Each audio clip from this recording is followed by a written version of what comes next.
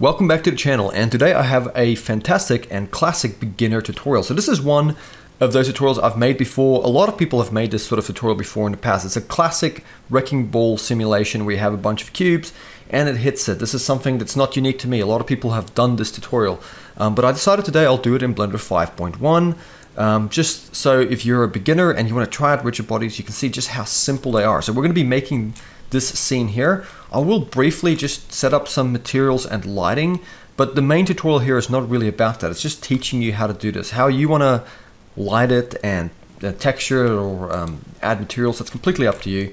But this is the tutorial, how to do this wrecking ball simulation in Blender 5.1, completely beginner friendly, and I think you guys are really going to enjoy. So let's jump in and make this in Blender. Okay, so go ahead and jump into a new scene in Blender. I'm using Blender 5.1. This should work in just about any version of Blender, even one of the older ones. So what we're going to do is we'll actually start with the default cube this time, right? Usually we're deleting the default cube, but for now, let's grab the default cube and let's go S.2. So S.2 and hit enter. And because we've scaled this and we're going to use it in physics, we want to apply the scale. That's super easy. Just go Control A or Command A with the cube selected and just apply that scale. Okay, cool. So now what we're going to do is we're going to take this guy and we're going to go into our front view. We're going to go G and Z. And if you hold in Control or Command, you can snap. We're going to snap it right onto that red line as we're moving it. So it's sitting right on the floor. Then what we're going to do is we're going to go over to our modifiers. We're going to go Add Modifier. We're going to go Search and we're going to type in Array. We're going to give it the Array modifier. And let's come here to the X offset. Let's make it 1.01. So we want a little bit of a gap, okay? We don't want them exactly touching, so 1.01 over here. And then let's go for a count of, I don't know, let's go 8. Okay, we'll have 8 going this way. And then we're gonna come to the drop down and we're gonna duplicate this array. And then we're gonna go down to the duplication, which is this array.001. And then let's make this 0 on the X, but this time we'll go on the Y and make it 1.01. So it goes this way and keeps the same gap. Okay. Let's just minimize these two arrays and let's take this bottom array, let's duplicate that. And now we've got an array.002. Let's go to the drop down and then this time let's just change that to 0 in the middle. And this time let's take the Z and this time the Z will make 1.005. Okay, so just ever so slightly a little gap here. There we go. Cool. So now let's take this light in the scene. We'll just delete that for now. Okay, this is our sort of box of cubes. I'm going to just go to the top view. I'm going to select all of them in the top view. I'm going to go G and just move them roughly to the center of the scene here like this. Okay, there we go. And they're sitting on the floor. You can see here in the front view, that's where they're sitting. In fact, we might just grab all of them and then go in here and ever so slightly, let's go G, Z, and just move it up hardly a hair, just like a tiny, tiny, tiny bit. Okay, then we're going to go Shift A, we're going to go to Mesh Options, add in a plane. We're going to go S, we're going to scale the plane up nice and big, like so. Control A and apply that scale. Cool. Then let's go into our front view. We're going to go Shift A, we're going to go to our Mesh Option, let's add in, and we're going to add in a torus. We're going to just take this torus over to the side here for now. Let's just tab into edit mode and with this whole mesh selected, make sure you press A if it's not. You can go RX90 and hit enter. And then let's go into our wireframe by pressing Z and going wireframe. Let's select this top half of the verts, E to extrude and Z, and extrude it up on the Z like this, nice and straight. We're going to go something like this and then we're going to click. And you can see our little orange dot there, the origin point is down the bottom now. So if we just tab hit A to select everything, we can go G, Z, and just move it roughly till that orange dot's roughly in the middle like that. Tab back out, right click and go Shade Smooth. And now what we're going to do, we're going to go S and we're going to scale this guy down to about this big. So almost as big as one of these cubes here. Control A and apply that scale as always. Then move it over here. Let's go down to about here. And then we're going to go Shift D to duplicate and Z and move it up. Click, just so it's right underneath there. And we're going to go RZ90. So RZ90, like that. And now we've got these two links. We're going to select them both. Shift D to duplicate and Z and move it up. And just as it's under there, almost touching the next one, click. And once you make that click, you can go Shift R and just repeat that action. So you can repeat it as many times as you want. I'm going to go with about this many chain links. Nice. And then back in the front view again, pressing 1 on the number pad. We're going to take one of these links. So this one here, we're going to go Shift D to duplicate, Z and move it down. And then tab into edit mode. And then let's go Shift A. Let's just go to mesh options, add in inside of edit mode. We're adding in a UV sphere. It should pop up over here in the middle. Just bring it over to the side. S to scale and just go G to move it up. And just roughly place it here. Okay, so maybe scale it up a little bit. Something like that should look fine. Tab back out, right click and go shade smooth. And now what we can do, we can grab all of these chains and go G, Z, move them up a little bit like so. Okay. And then what we will do is we'll grab maybe, let's just grab all the chains themselves, not the actual ball, just the chains. And once you have them all selected, just the chains, go over to your physics tab, give it, actually you want to hold in shift and make the top one active. Let's make the top one active here. So they're all selected, but you hold in shift and the top one is the main active element. Then you go add a rigid body. You can come here, make sure it's active. We're going to change the shape to mesh and then make it 0.3 kilos.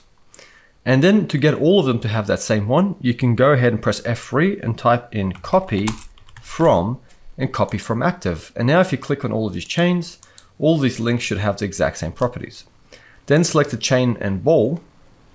Go over to your physics, give it a rigid body, and we'll leave it as active, but this time we'll make it 2 kilos, and we'll change it again to mesh.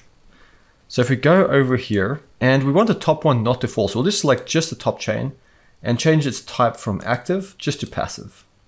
Okay, so now if we go to frame 1, and we hit the space bar, okay, you can see that happens. That's fine. That's just because we have a margin issue. So what we can do in that case is either come here and you can mess around with the margin, make it smaller, or a simpler way would just be to make sure your 3D cursor is in the middle of the scene. So go Shift A, cursor to world origin, and then just press A to select everything. Come over here and just change your transform to 3D cursor. And just go S and scale everything up. Control A and apply that scale. And now hit the space bar and you can see that's working really beautifully. Okay, so let's then go to frame 1. Make sure to go to frame 1. Select all of this. Let's change this back to median point. Okay, so select all the chain and ball, and then go R just to rotate it almost at a 45 like this, and place it right over here like that. And you can sort of see in your mind where that's going to swing. So if we go to frame 1 and we hit the space bar, you should see it swings.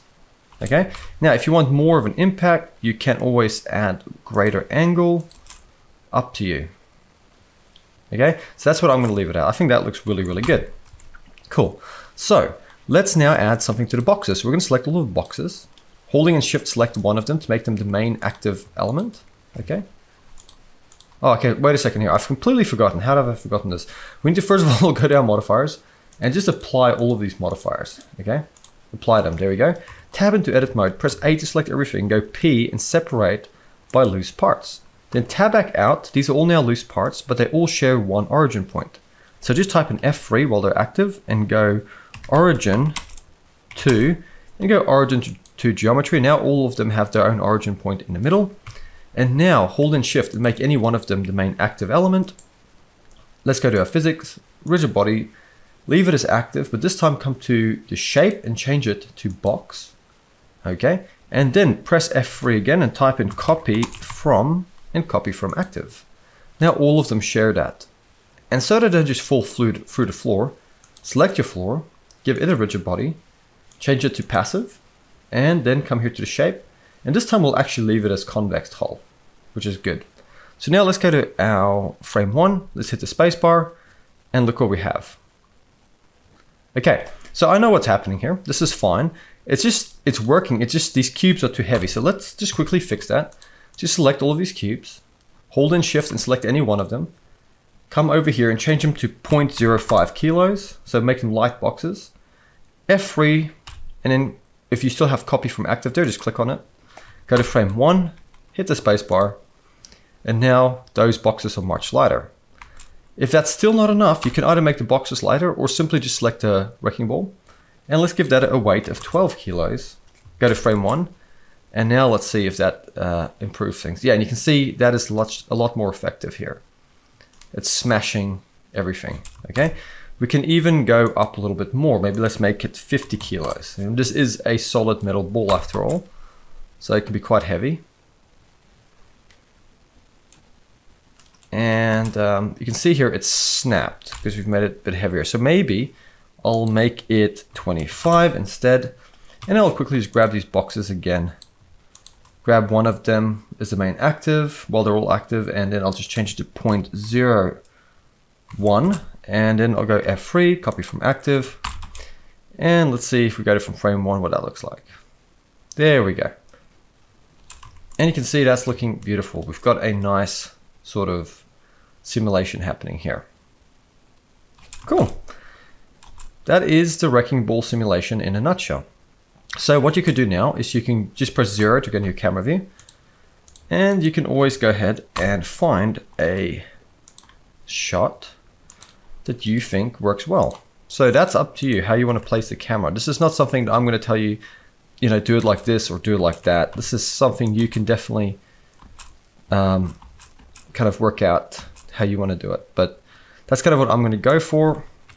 And then I'm going to just change this to cycles under the render engine, and under the max samples I'll make it 45, and then I can go Z and go rendered, and I might just add in an area light.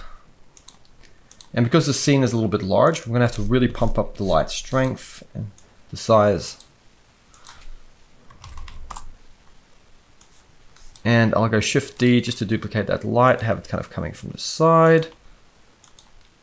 So this isn't really a lighting and materials tutorial so much. I'm just trying to showing you how to do the simulation, but you get the idea. There we've got some nice lights. And then if you want to, just make sure to save this somewhere in the computer. But then what we can do is we can grab all of these individual elements. Like I'm going to grab the floor, I'll give it a material, and under the base color, I'll give it a checker texture. And then I might just take the scale of that to 12. Like that. And then I'm going to grab the ball and chain. I'm going to give that a material, and I'll make it metallic. I'll bring down the roughness. And then what I'll do is I'll just hide these lights for now. And I'm just going to grab all of these links. Holding and Shift, select the ball, go Control L. I'm just going to link those materials so they all have that material, which I'll call metal, by the way. And then I'll just grab all of these cubes, hold and Shift to select one of them. It should already have a material because we used the default cube, so I think they all have a material. So let's just make that more like a kind of cardboard box color. See what that looks like. Alt H just to bring back the lights. That's nice. And then if you want to, you could go to your world properties. You can come here to color, give it a sky texture, and then come adjust the strength. You can also mess around with the sun rotation if you want. But for me, I'm just going to go ahead and maybe just use a HDRI that I have on my computer, but you guys could use whatever you want. And then you could also just go ahead and add in another plane that you can scale up. And just sort of add like a wall in the background, so the camera sort of sees a wall. And I might just come and add one in here. You guys kind of get the idea here of what I'm trying to do. But however you decide to sort of do this, adding some nice sort of like materials, you know, just to kind of break up the background a little bit, can always be quite handy. So maybe I'll make this a little bit darker. Maybe I'll take down the roughness, maybe take it up just a little bit on the wrecking ball, maybe make it just a little bit darker in color, but you kind of get the idea here. Okay, and then you can go over to your render settings, and you can go ahead and just give it motion blur. So here you guys can see I've just set up sort of like a very rough scene around it. And by the way, if you want to bake this in before rendering, all you need to do is go over to your scene properties here, and just go over to your rigid body world, and then go to the cache. You can choose how many frames you want to cache it on, but I'm just going to go for the full 250 frames, and I'm going to go ahead and bake it. And essentially, it's just baking this into our blend file. So if you made any changes, it won't do anything until you delete the bake and then bake it again. But for now, I'm happy to bake this in. So now if I go over and I hit the spacebar, you can see this is our simulation. How cool is that? And with that sort of motion blur, if it's in movement, if you go render and you render the image, you can now see we have that nice sort of motion blur here where it's moving fast.